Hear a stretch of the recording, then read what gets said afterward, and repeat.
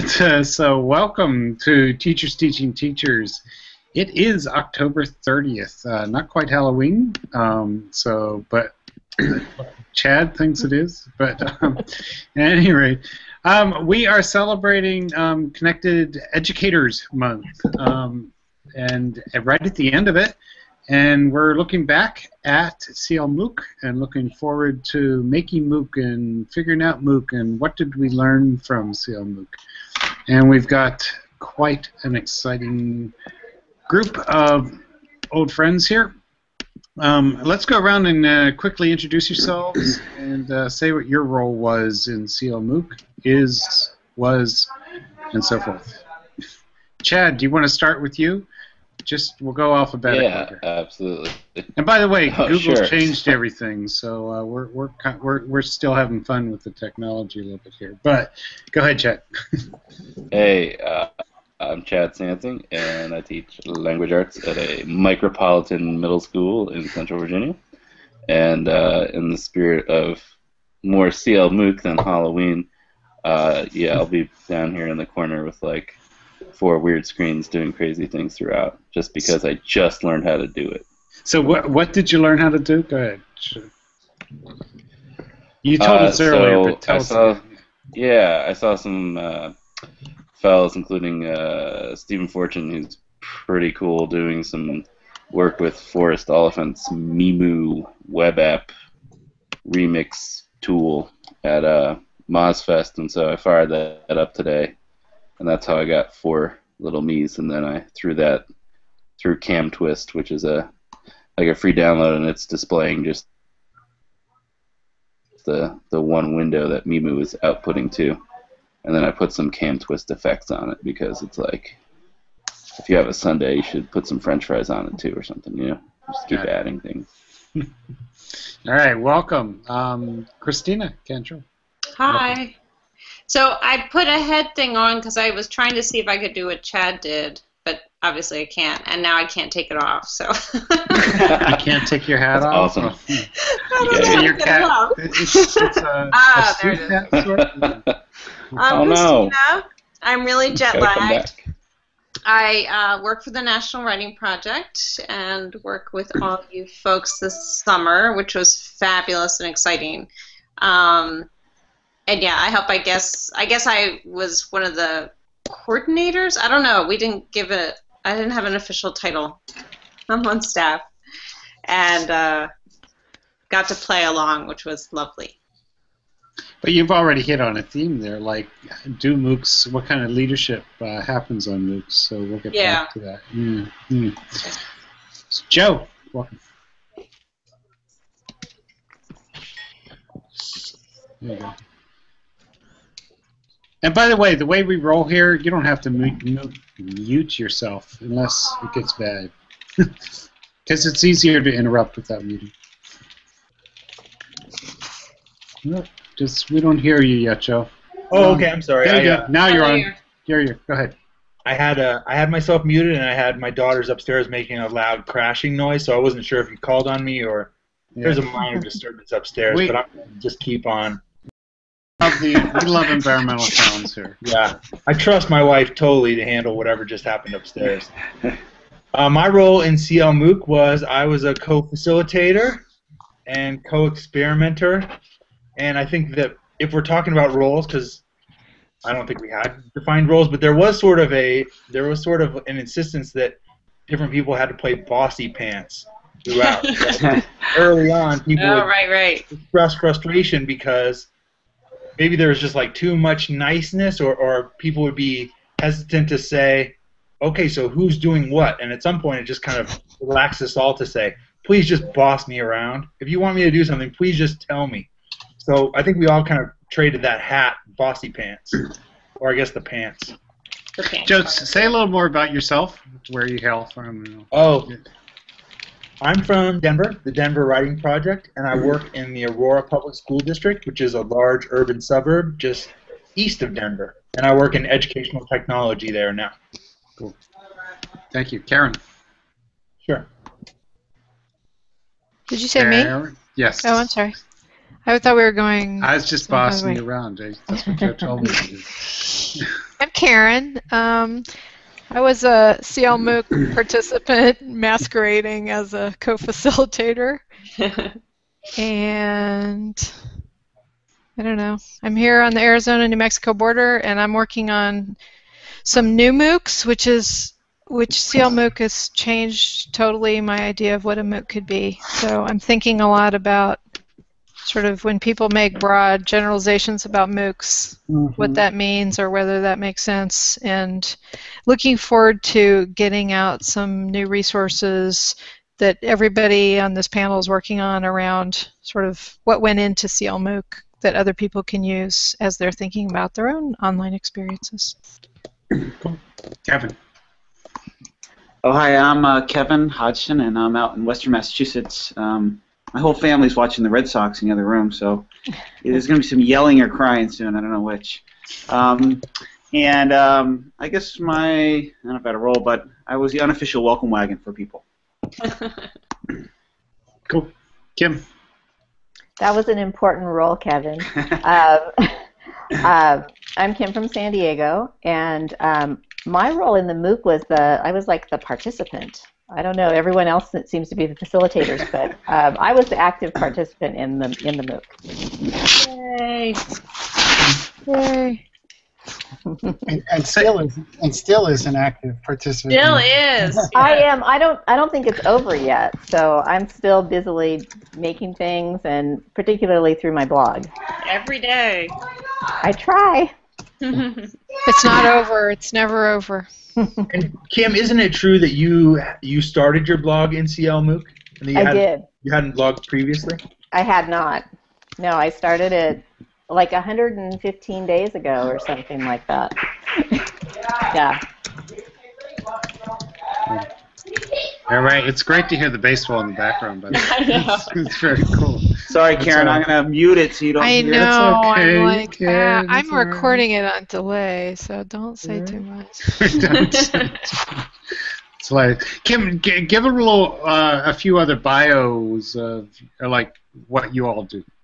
Oh, okay. I'm the director of the San Diego Area Writing Project, and I'm also a classroom teacher. I have a multi-age class of first, second, and third graders. Oh, well, long time no see. Yeah, exactly. So good to see you all. My name is Paul O. I work for the National Writing Project, and I am based in our office in Berkeley, California. I am right now in one of my rooms in Oakland, California, where I live. And I would say that I think my role for the MOOC was I was the supreme delegator, meaning that I essentially did nothing and asked everyone if they could do things, which they all did, which was awesome. And you know, the one thing that I would say for everyone, including Kim, that I think was really interesting about our MOOC is that I would also say that every single person who was involved in the MOOC could also describe themselves as the designer of the MOOC. So, so I think when people talk about facilitation, that may have certain connotations, but I think underneath that is this idea that the MOOC was being designed as we were engaging in interacting with the MOOC. And I'd say that that was true for Kim as well. And I think people could all describe themselves as leaders of the MOOC. So I think it goes back to that question that you raised, Paul. And I think you know, Kim played an important role as a leader as well. So those are the roles that I would put on people if they accept them. But I think that that's pretty accurate. Yeah, we could do that. We could do the old hat workshop that we used to do, but on here, put hats on each other. Never mind. Exactly. Yeah. Terry. Yeah, my name's Terry Elliott, and I tech liaison with Western Kentucky University Writing Project, and I teach at Western Kentucky University, and I spent an hour and a half today with a group of people who want to bring MOOCs to our university.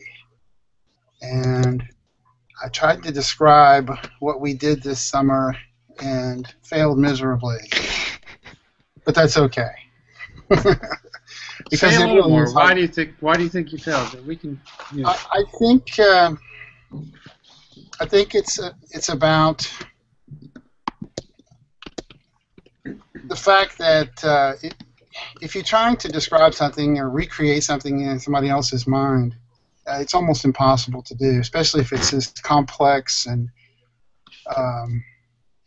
as the MOOC was this summer. And I'm also finding that people tend to have a very vanilla view of MOOCs, that there's not a continuum of MOOCs, at least at my university. And so it's hard to describe what a successful MOOC is all about, especially a successful CMOOC, because in a way I'm not really sure you can replicate them. Or you can't imitate them. You can replicate them, but you can't imitate them. So that's why it was so hard. But I'm going to keep working on it. We have a remit to spend about half a year, and by that time maybe MOOCs will be just the flash in the pan that some people say they are. But I doubt it. Thanks, Zach. We invited you because you, provoked a little bit. Yeah. Well, introduce yourself, please. We don't hear you yet. You gotta unmute somehow. Well, very nice bow tie. Oh, you're getting there. Close. We don't hear you. We can only see the bow tie. Okay. So, Zach, work on that. Yeah, where do you find it? Oh, no. Well, we'll see what happens. So if somebody is jumping in here for the first time, you guys are so familiar with what this was, but we don't want to get too far in without saying what it was. Who would like to take that on? Like, give some actual numbers and dates and what happened this summer. Can we start that way? I'll try to jump in, I guess, and other people can kind of fill in. So it was a project, a MOOC that ran over this summer through, I don't have the right dates in my head right now, but end of June, beginning of August, roughly. Yeah. And it was designed to be a very open, collaborative experience for anybody who wanted to join. Built around the idea of connected learning principles and also the idea of the makers movement and pulling those together around hopefully educators but other people connected with teaching and learning as well, to really kind of dive in and make things and then reflect upon that. And hopefully the third sphere of that would be then think about how that might impact their teaching in the classroom or after school program or whatever it happens to be. And it was built around a series of make cycles where any number of us partnered up with others to kind of facilitate projects or ideas through the course of anywhere between 1 week to 2 week cycles, although a lot of them overlapped. And the idea was just to nurture creativity over the summer and allow for it to go in any direction that people needed it to go. And it went off in all sorts of different directions in really interesting ways. That's as far as I remember it as a nutshell. That's good. Anybody else want to add?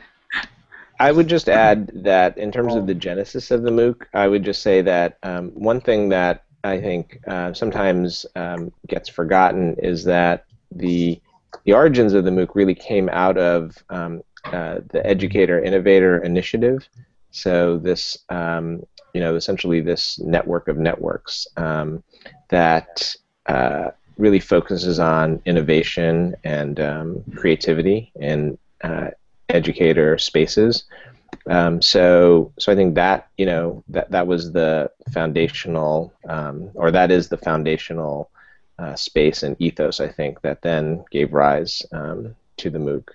And I would also add that I think the MOOC really was built upon the shoulders of other MOOCs that had preceded it pretty in the near and somewhat distant past. So it didn't spring up out of isolation in that sense either. So we borrowed a lot from learning creative learning, and we borrowed a lot from ET MOOC. So I would just give that nod as well. And maybe just to sort of say that there was also structure in it, even though everybody's been talking about how emergent it was, and I think it's really true that it was very emergent and sort of developed. And there were sort of these make cycles, so we can probably talk about those a little bit more, that repeated over and over again, yet with different content and inspired by different teams and what people were thinking about and the connected learning principles. Or what people were, it was inspired often by what people were actually making in the previous cycle too. So the structure of the sort of repeating cycles that are quite different each to the other, but they have some similar structures. And then we had a few stable meeting points in terms of technologies and gathering points and gathering moments. What were the platforms it was on? So the platforms were the main hub was the NWP blog space that was in WordPress, and then much of the participation took place in a Google Plus community, and we also hosted Twitter chats, and Google Hangouts also played a role every week, where with both facilitators and participants leading Hangouts. And that's, I'm sure I left something out, but those were the main parts. The WordPress kind of made everything sticky and made everything stay where we wanted it to, and the Google Plus was kind of this running stream of participation and where we saw the most action, I guess. And I guess I would just add that we also aggregated blog posts from participants. So in some senses, the platforms were really varied, and people were posting wherever they were going to post. So there is that as well. All right, so just get a little organized here. I think, Zach, you're on now, right? Do you want to introduce yourself? And say, go ahead. Can we hear you? We were hearing you, I thought. Oh, no. This is a conspiracy. There's something between you. Oh, well. You're showing muted. Yeah. Well, somebody want to help him work on that? Somewhere back channel? I don't know how to do it. Anyway, we'll work. So I'll ask one of the more provocative questions Zach asked, but I think it's also similar to what Terry was saying about how do you explain this to somebody. You guys have done a pretty good job so far, but why do we need MOOCs? Let's start at that kind of real basic place. Don't we have Google Plus? Don't we have Google Search? Isn't that enough? So is that too? Zach probably would say it a little differently, but let me, until he can get in there, I'm going to say that. Somebody want to kind of address that? Kind of beginning question? Is the question, why do we need MOOCs? Yeah, there you go. Because we have the whole internet. Yeah, we have the internet. I think one framing for sort of the continuum of MOOCs is how much they're focused on content and content delivery versus collaboration and community, and that certainly is, ties into is the internet enough of a MOOC? So I feel like the difference, at least with the Connected Learning MOOC, was the community itself. So we were learning from each other, and there was content, but it was also about the interactions that we had. And you don't get that from just the internet. Yeah, and I also think, I know Joe talked about the different platforms. I mean, the experiences of the interactions on Twitter was very different from the experiences and the interactions in Google Plus, which are very different from reading people's blog posts and the RSS feed that was set up at the the main hub site. And I think that idea of the community was bouncing across different platforms really made it an interesting experience, and lent itself to different kinds of projects and different kind of sharing in ways that, if we were in one little space, let's say, it would have been very different, I think. And for me, that was really fascinating to see how different people emerge in different spaces, and different projects went off in different directions depending on what that space was, and how that kind of came to be. I'm also wondering about the make with me and the sort of way some of the makes unfolded. Like people could make anything, but then there were some focus makes. I wonder if you guys think that was helpful too.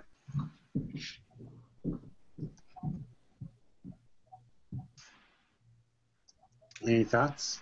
Well, so I'm sorry, I didn't track that question. It was about was the make with me structure helpful? Having focus, like the fact that the makes were an open opportunity to make, yet there were some make with me's and group makes or focus makes that people worked on together too.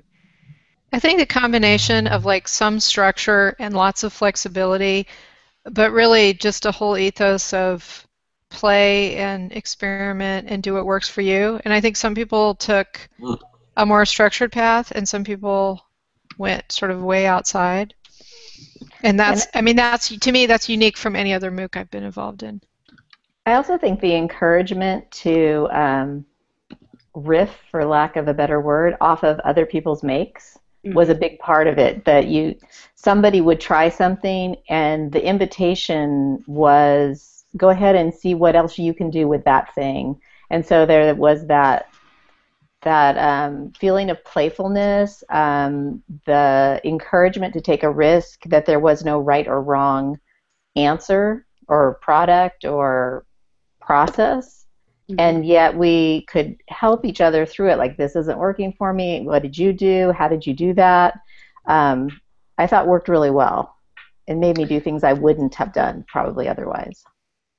And so I just want to jump in and going back to, I think, the original question, which is, why not just do Google searches? I mean, I think, another way to think about that question, and perhaps, Zach, who's muted, would say that really he does mean, why not just have Google searches? But I think another way to think about that question is, so why a MOOC versus another kind of community or practice? I mean, I think in Zach's blog post, he talks about the kinds of personal learning networks that provide, the sort of support that we might be describing.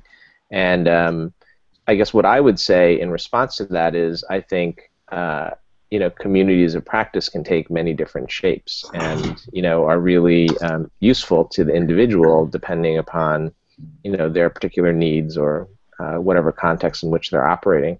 So I don't know that it's an either-or proposition necessarily, but I do think, that our MOOC in some ways did operate like a really huge community practice, because there was some sustained effort, I think, around particular questions, and people tended to then go off, I think, in their own sort of inquiry, on their own inquiry pathways, and then came back together and shared what it was that they learned. So yes, I mean, are MOOCs absolutely necessary? I think to me it's not a question of are MOOCs necessary. To me it's a question of what are the opportunities that educators have to engage in that kind of practice, with other educators. And, I think in this case it seemed like there were a lot of educators who felt like this was a successful experience for them. They felt like they really gained a lot in the way that, say, for instance, Kim is describing. But, that may not be the case for all educators. Others may find that, for instance, engaging in, their personal learning network via Twitter is the thing that provides for them the kind of support that they need to do the kind of experimentation and engage in the kind of inquiry that they need. So that would be my response, to Zach's question. Mm-hmm. Kim, can you describe, I think it was actually before we started recording here, can you describe why this was successful for you a little more? I think because it was so encouraging, for one thing. I mean, so, Paul's talking about how everybody was a facilitator, but I also think there were some specific roles. So Kevin said he was like the greeter. It makes a difference that somebody actually welcomes you and makes you feel like whatever you put forth is worth it. So then that kind of encouragement, and I feel like Terry played that role a lot too, that you would get that encouragement and then you would want to try something else or push it a little further, so that it unlike a course. It didn't feel like you were doing it wrong. It felt like everything was possible. Well, that's the other thing to compare it to, right, is a course. So, and Karen, I guess you were talking about that when you're talking about content as being what other MOOCs are like. Yeah. Karen?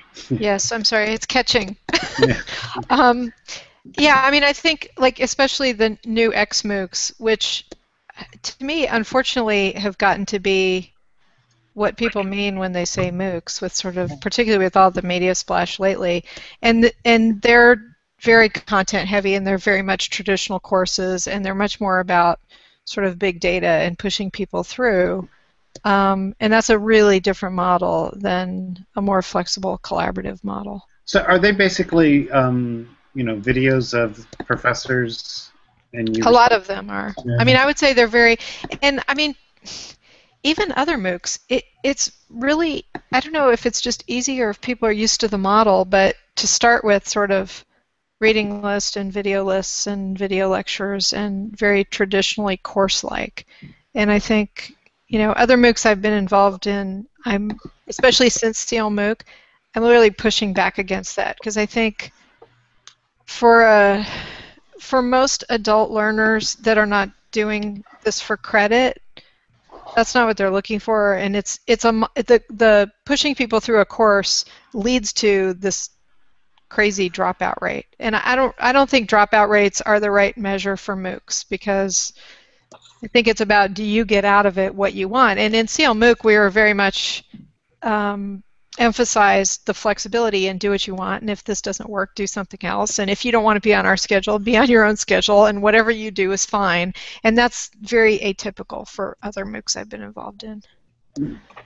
I've got a great example of that. The de-emphasis on content.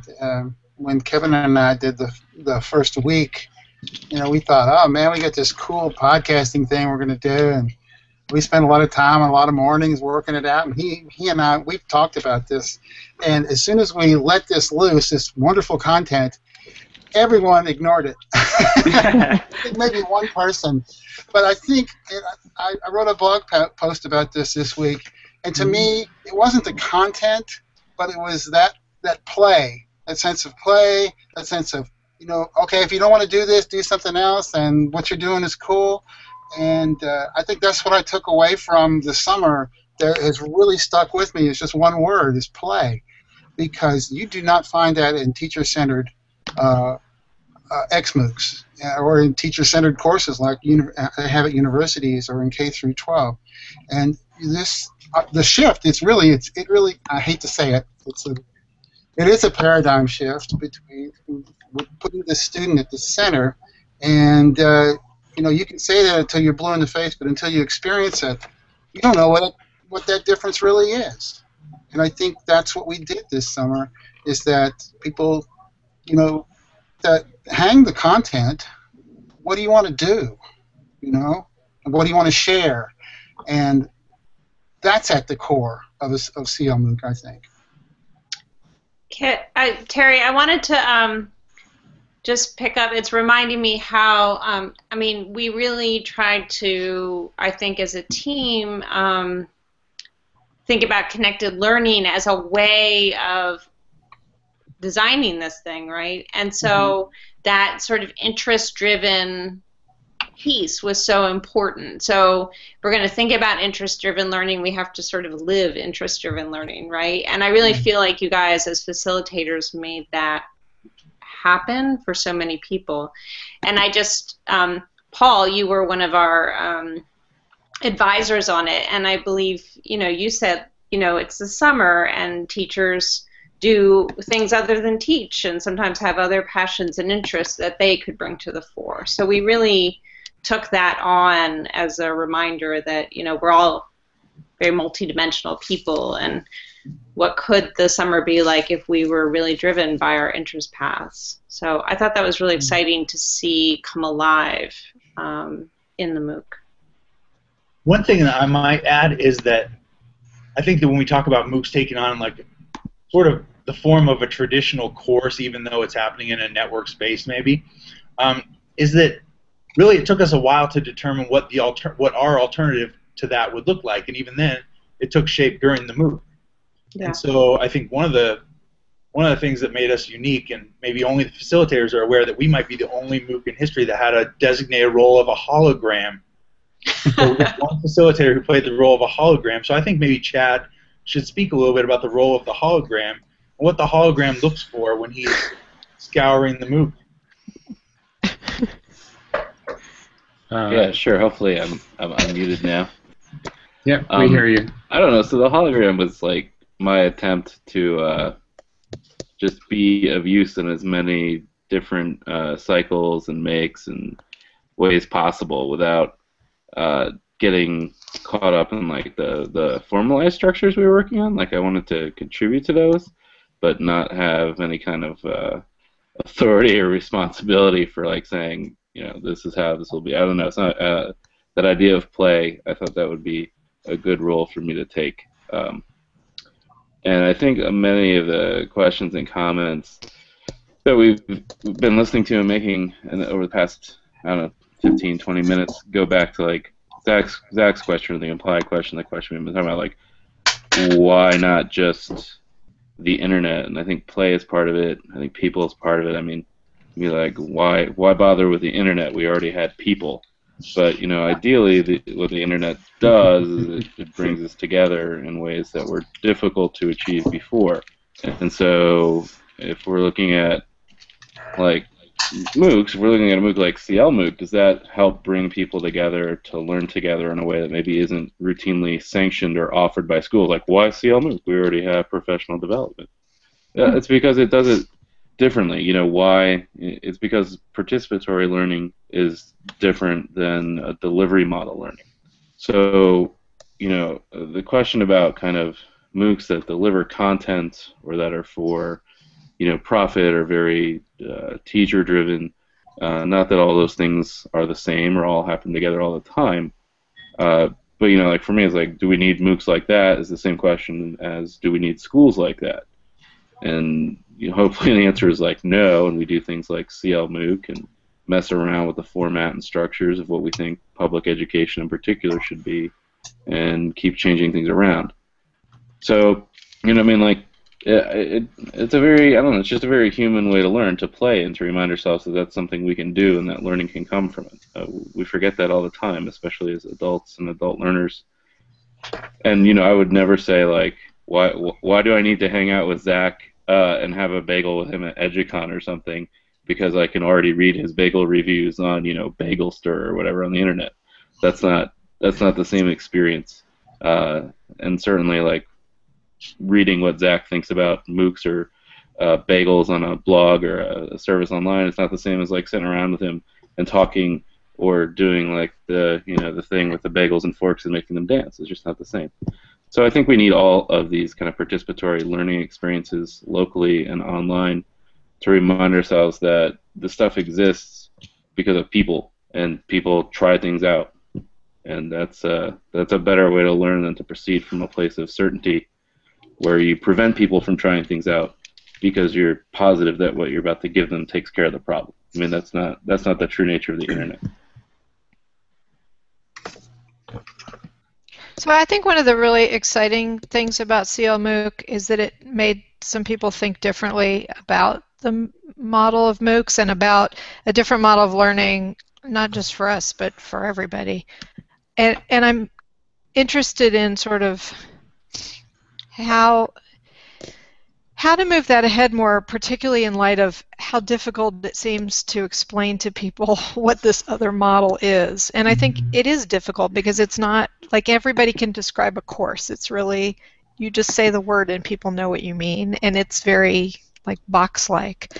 And I hope if Chris comes back that he's working on a new online experience, and I hope he can talk about sort of how he's thinking about things and what the resistance is. And maybe Terry, you know, you could talk about at your school or other people, like what's the way to sort of convey. And you, Karen, you're also doing that, aren't you? I mean, I'm trying, but I think it's challenging.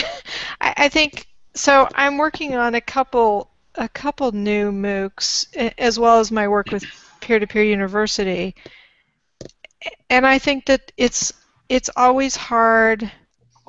It's hard to explain, and sometimes, I'll say one thing I found at P2PU is sometimes learners have pushed back against something that's not a course, and I think we were just really fortunate in CLMOOC to have a community that just embraced the sort of messiness of what we were doing. I've certainly been in other groups where, I'm trying to model peer learning and they're going, we want the expert to tell us X, Y, and Z. And that's challenging. I also wonder how the connected learning principles, which for me that was the point of CLMOOC, was to unpack those principles through the experience. So not have somebody tell me what they meant, and I've been having people tell me what they meant, but until I actually, through the experiences, could connect to them and say, now I really get what it means to be peer supported and academically oriented, even though I'm actually feel like I'm playing, made a big difference for me. And so to me, that was the content of the MOOC, of our CLMOOC, was the connected learning principles, and then the experiences helped me make sense of them in a way that I hadn't made sense of them through my quote study that I'd done previously. I don't know if that makes sense, but that keeps going through my head, that was really what I thought I was doing when I participated in the MOOC. And I don't know that I realized it during each make, but the more I participated, I was able to articulate my understanding of those principles that I couldn't actually do before. And I just wanted to say quickly, that I think alongside that, what Kim was just describing, I think also the idea and the focus on making. So I think, making includes the really eloquent, notion of play that Chad articulated. But I think that the idea of making was critical, obviously because people were making things, and that was the point of our MOOC. But I think it forced us really to consider, this idea of play and, the way in which we would interact to facilitate making. And I would say that for those of us who helped design the MOOC itself, we made this thing. And so I think that in and of itself was a really generative process. And so unlike, say course-like MOOCs, where essentially what you're making is, some content that you're putting into a container, I think, we were making a design, and we were actually making, platforms in some cases in, open source spaces. So I think we all took on that ethos. And I think that's part of what was really interesting, and one way to perhaps describe at least this particular MOOC. I don't know. I mean, I'm not sure if it's an apt description for all connectivist MOOCs, but it does seem like there is this element of being a producer, being a constructor, a builder, a maker, that ties some of these connectivist MOOCs together. So as articulate as you all have been, it makes me wonder a little bit.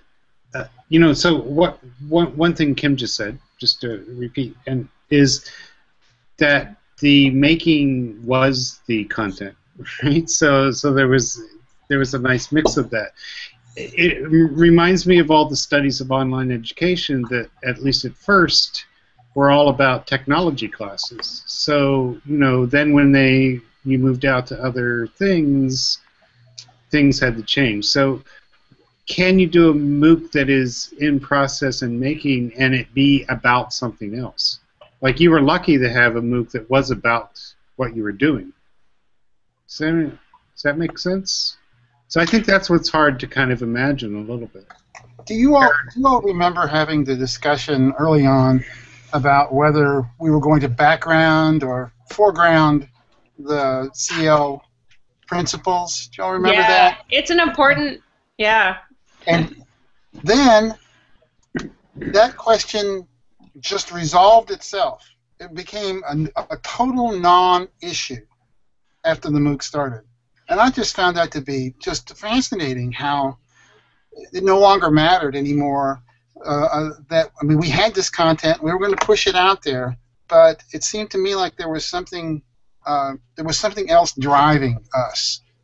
Something, maybe it's the writing project ethos, maybe it's progressive education, maybe it's just something as simple as people who love technology. You know, there are a lot of threads that went into this that. Including last August when several of us got together for Connected Educator Month. And it's not, you don't tease stuff like that out without killing it. As I said in my blog post, that I'm afraid to be too descriptive because I might love the CLMOOC to death. We dissect something, we take it apart, we analyze it to death. And I worry about that.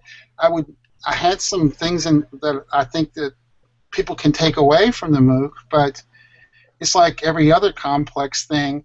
You might start with the same initial conditions, but I guarantee you wouldn't get the same MOOC.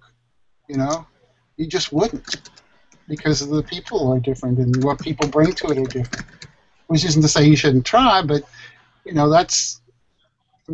we had this discussion early on, didn't we? Yes, we did.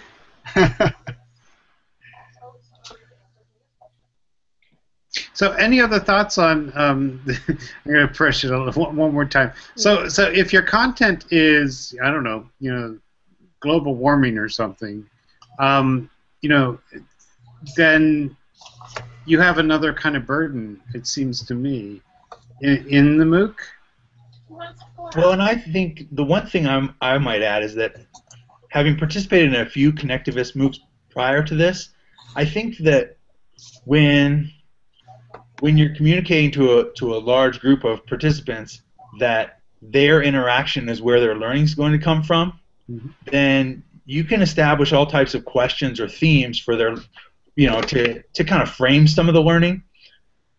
I do think that does that starts to establish a tone where people are going to make discoveries and maybe support one another in taking risks that might be kind of, withstand some different content. I don't know about global warming, but probably global warming.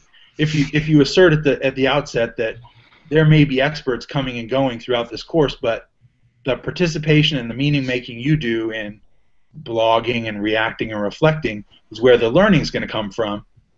I think that's a pretty nice stance to take, and I think those are the types of MOOCs that I've always been interested in, and I'm glad that I think we had some interesting things to say about that in terms of our design. I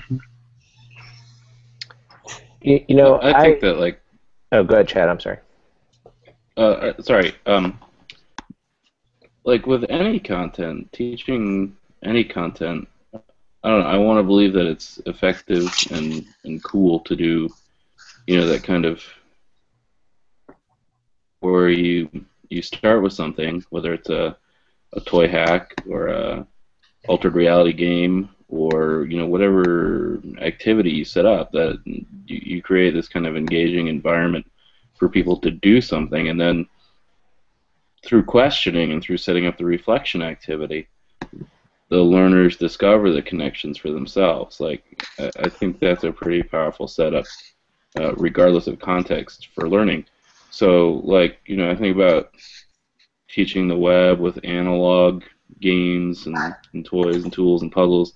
I think, particular to global warming, could you set up a playful and participatory experience to get that content across? Yeah, absolutely. And I think about Antero Garcia's Black Cloud game that he ran in Los Angeles with his stories about that are it's really gonzo teaching, but it taught. I think with any piece of content, I suppose if you get really totally super technical, if you have a high level of expertise, if you're doing very, very specialized work, there are some things you're going to want to get right. But on the way there, knowing why you have to get those things right, I mean, you've got to do some meaning making and connecting somewhere along the line to understand the patterns and the structures and the things that underlie what it is you're doing and why it matters so much. And I just think participating rather than waiting and receiving something that's strictly kind of delivered for you to consume in an industrial model is not the way to go. I'm going to jump off, but I just wanted to say quickly that one aspect of CLMOOC that I think was touched on early on was the idea that the educators involved would somehow take their experience and remix it in their own learning contexts. And I just want to say that I had the opportunity to look at some reflections by a group of writing project educators who took on this particular role called Connected Learning Liaison, and a number of them participated in CLMOOC. And one thing that was gratifying, and I wanted to share this with all the facilitators, is that I think that work is happening. I think a lot of it was powered by some of the notions around making and the agency involved, and what that might mean to give youth opportunities to have that same level of self-direction that the adults themselves experienced in the MOOC. So I think that was it's really amazing to read. In one case, a guy who's a technologist who essentially was really focused on the tools that he taught to other adults, in terms of PD, who then realized that actually that wasn't the point. That was because of the experiences that he had in CLMOOC, to another teacher who, with her fifth graders, is going to take them out and have them make boats to test out on the river behind her school. So, whether, that is not necessarily the point of all MOOCs, but I would say it was a thing that we wanted to see happen, and I think those are at least some examples of the fact that is happening, and and I think that's pretty cool and pretty awesome. So I'm going to jump off because I think Anna is trying to get on. Great, thanks for being here. Okay. Well, I think that's great to hear. I was just going to say that that's great to hear, because I think one of the I don't know, weakness is the right word, but the follow-up of the longer impact, I think, of the summer is hard to judge, and I know that I get, I still have connections with a lot of people who say, yeah, I kind of lurked all summer long, watch what you were all doing, and, it was really interesting. I just wasn't ready to jump in, but I see a little kind of light over here and there. But it's hard to know what those kind of reverberations are and the impact of it, and you just have to trust, I think, that somewhere down the line things are going to stick with some people and hopefully make an impact on the students in their classrooms or their educational experience. Christopher, do you want to introduce yourself? Hello? You have to unmute to do that. Can I unmute him?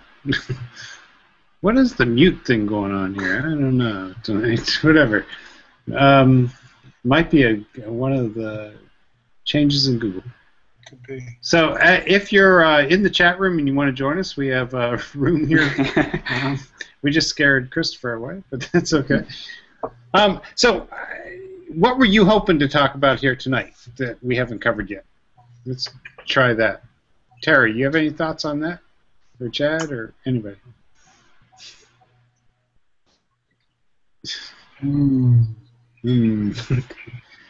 I don't know. It's just. I think a certain amount of putting stuff out there, and as Terry described, his work with Kevin in podcasting, or I think back to attempting a toy hack on camera during one of our make with me's, instead of just putting the camera on my face. I just think about like really showing the doing, really showing the making, really just people in every role, like even if it's a flat kind of non-leveled experience, people in every role trying things and willing to be a little bit silly and making that silliness safe is important to a learning experience like CLMOOC. Nice motto, making silliness safe. Anna, do you want to introduce yourself and tell us? Good. You were able to unmute. Hi there. Sure. I'm Anna. I'm not sure what the conversation has been, so I don't want to. It's okay. Step on any toys. Just what's your reflections on the summer? Yeah. You know, I literally I just ran in here. I've been I was teaching and then another meeting and run in here, so I'd like to just listen even for a little bit longer. I guess I have one thought that just popped up just from what was said in the last few minutes when I've been here is and again I don't know if you've already talked about this, but thinking about the difference between the platforms we use, right, the software and technology side that we use to make the MOOC happen, and the practices that we established as a group. So things like the commenting on each other's blogs in ways that both recognized that something had been read, and but then also questioned and drove the person to the next step or got them another resource. The practice of the Find 5 Fridays, right? The people took some time on a day to look at other people's works, and I've seen some of those things continue. And like also the Make With Me idea, right? That there are people that are coming together to make and write and collaborate at the same time, even if they're working on different projects. I've seen some people take up some of those practices that we I guess that emerged from the way we were doing in the summer, and I think that's something interesting to think about. That there's the formal kind of support and ways to sustain something after a course or a collaborative kind of thing like we were doing. But then there's these more informal things that are actually extending out from the summer. Just a thought. Yeah. We did talk a little about platforms, but I think those are all really things to kind of keep in mind too. If we're thinking part of what I know Karen is doing is trying to pull together some resources, and not to replicate the CLMOOC, but to kind of maybe show the path that we took, and then hopefully somebody will remix that all and kind of make another experience for people that will be meaningful too. And so part of what we're still doing, I think, is trying to share out our own thinking about what happened and what worked and what didn't work. Because there are things that didn't work too, I think, probably. And just the unexpected. I think that was the great part for me, is that everything, even though we had a kind of general plan, so much emerged that was completely unexpected. We had hoped that some people would emerge as leaders in the spaces, and a lot of them did, and said, hey, we're going to take this idea and go off in this direction, and suddenly everyone's doing vines, or or memes go off in another direction, and just kind of things that we hadn't even considered suddenly were kind of emerging there and taking hold. And I thought that was a powerful part for me, that a lot of it stemmed from the center, of the participants. I think that it's okay. Go ahead. I was just going to add with that too, is I think also, Paul, Kevin, part of that planning, I was thinking of the word planning, part of what was planned about though was to follow people where they went, and to let the emergent be what we followed as facilitators. So in terms of no, we didn't plan for specific things to happen and specific kinds of ways of making to happen and composition to happen in the summer, but we did plan to follow people. And so I think as we put together lists of resources and platforms and tools, I think the practices and the purposes that were driving those things, I think also need to be gathered. So Anna, wow, Are you allowed to have an idea that doesn't start with a P tonight, though? That's what I want to figure No, no. I was thinking about that. That's why I stopped. I said purposes, and I said techniques and purposes, and I was going to say, because we had talked about the ethos of National Writing Project, but it didn't start with a P, so I didn't say it. Just checking. Well, let me just pick up on that for a second. I did want to say, and if Chris gets on here, I'd be interested too. I just want to remember, and I know we all know this, but I just want to say it out loud, that we're all part of these communities of practice also that are next to, connected to, intertwined with the MOOC in different ways. And so to me, what's really exciting is sort of how the summer starts to build into those things too. Chris is, for one example, I know they're building something.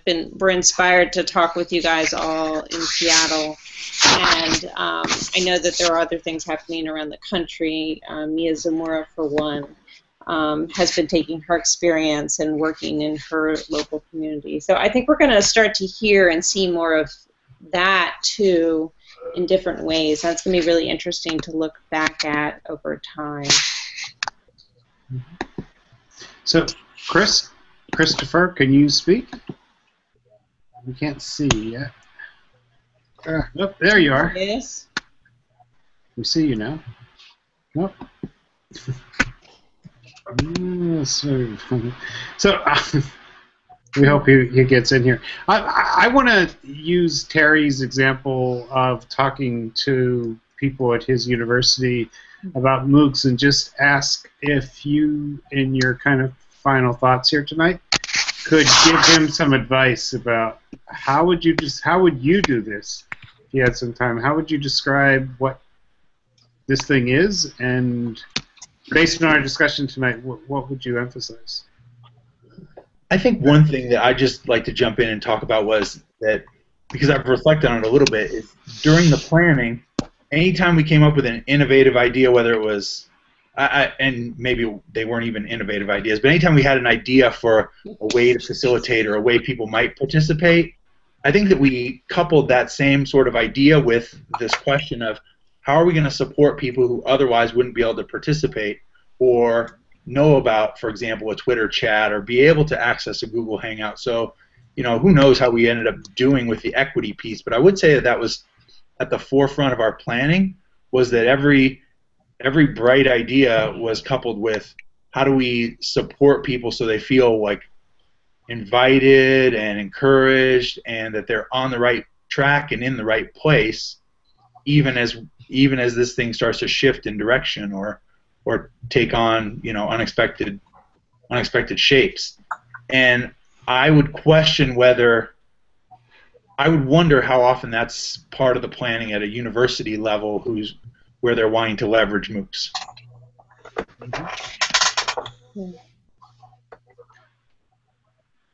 You know what? I'm just going to...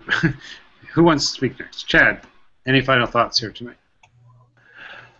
Yeah, like my eternal quest is just to always get people into a hack jam, because once they do a hack jam or two, they kind of, by the end of it, they start asking the right questions. And so that's how you would have the hour and a half. You would do a hack jam with them. If I could persuade people of the let's talk about MOOCs at this university level to hack jam, yeah, absolutely.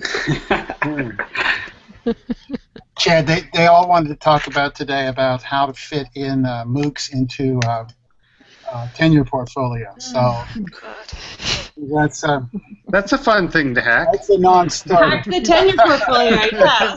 Here's a bunch of portfolios. Does people want to preserve tenure? Don't they want to hack tenure anyway? Come on. No, they don't. They don't want to hack tenure. This is a bunch of faculty. I didn't say it was a good answer. It's just Chris, my answer. are you on now? I think I am. Yeah, you are. Yay! Sorry, Christopher. We're going to give you the out here. Meaning that, tell us what you're planning to do. My plan is, introduce yourself a little bit first, please. Sorry. My name is Christopher. I'm from Boise State Writing Project and the Idaho State Department of Education. And I last summer worked with the Boise State Writing Project folks on an online learning experience involving informational text, and we did a very full rendition of an online course. And while I learned some stuff from doing it, I was not as excited about it as I was when I stumbled to CLMOOC this summer. And we're doing another rendition of that this spring, starting in January, and we're going to do 8 weeks, and we're gonna do some more planning, but roughly what we have is 4 make cycles, and we were thinking about having each make cycle center on a different informational text. We're basing it somewhat on the work of Jeff Wilhelm, and he has a book. I think the title is "Oh Yeah," it's "So What," and it's about different types of informational text. We were thinking about each cycle being centered on one. So one I was thinking about was list. The other one was like process description, so kind of describing how to make something.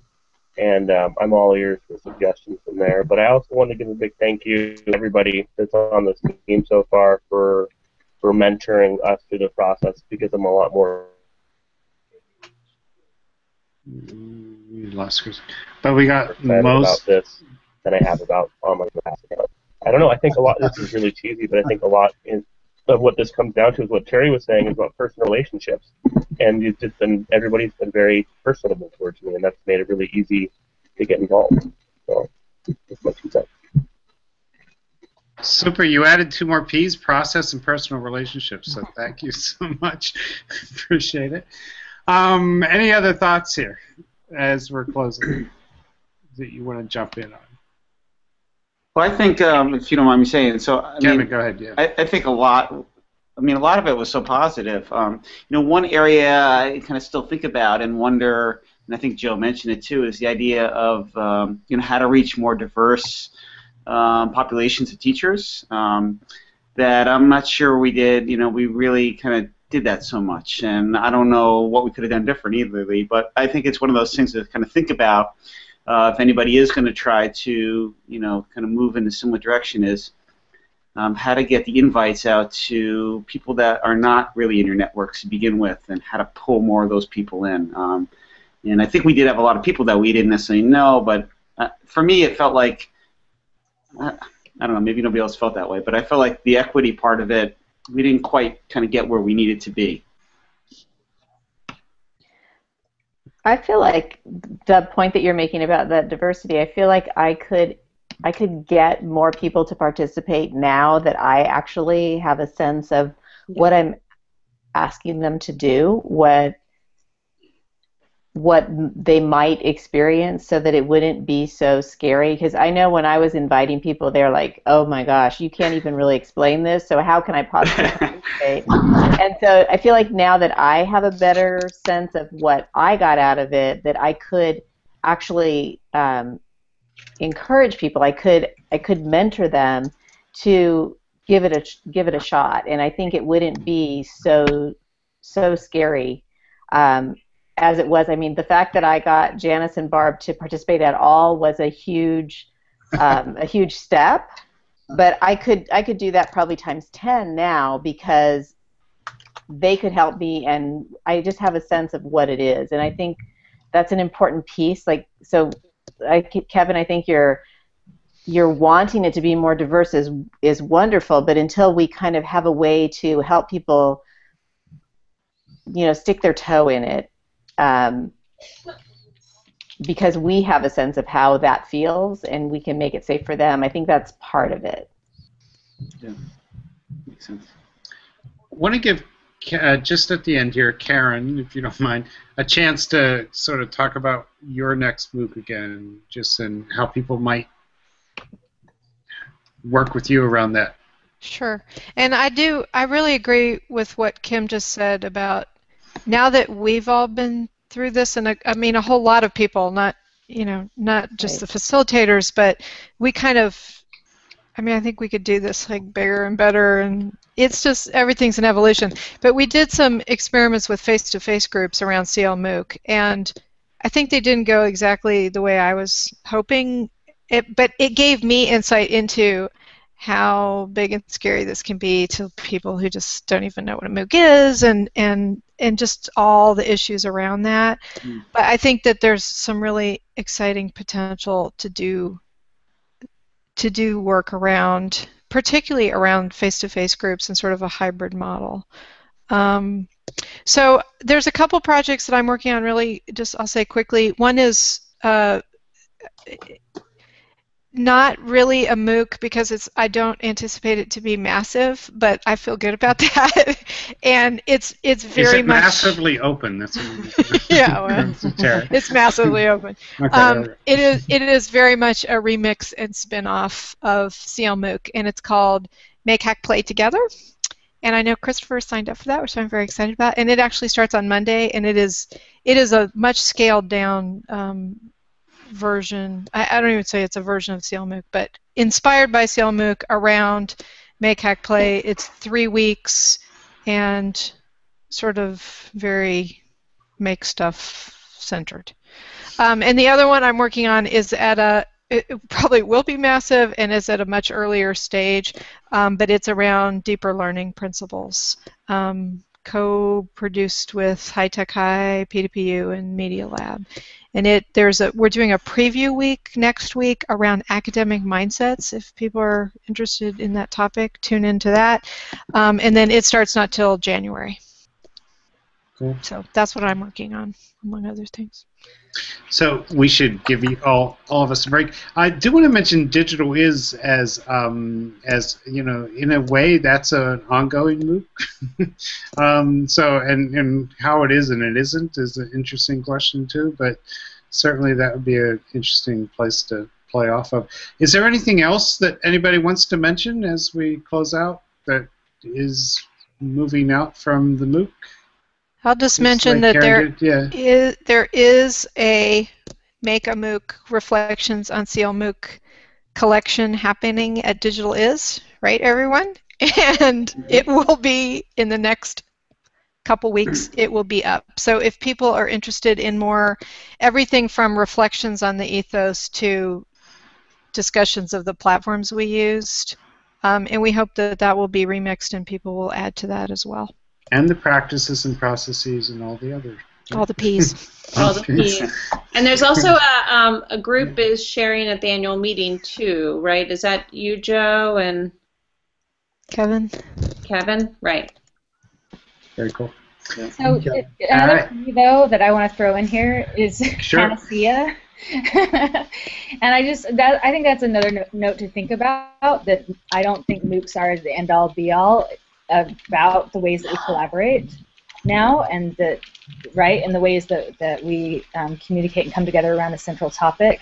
There were things way before MOOCs that if they would happen now, they would be called MOOCs, and so I think it's a concept that that we need to decide how important it is that, right, why is this the word we're using now, and is this the only way that we can talk about these things? Just like you said, right, Digital is a collaborative space. But you know what is and doesn't make it a MOOC, and is that where we need to put our attention right now? Is whether or not we're having MOOCs. Way before this, we had wikis that people built together, and a lot of those were collaborative courses on topics. So anyway, and massive and open and online, right? So just thinking about that.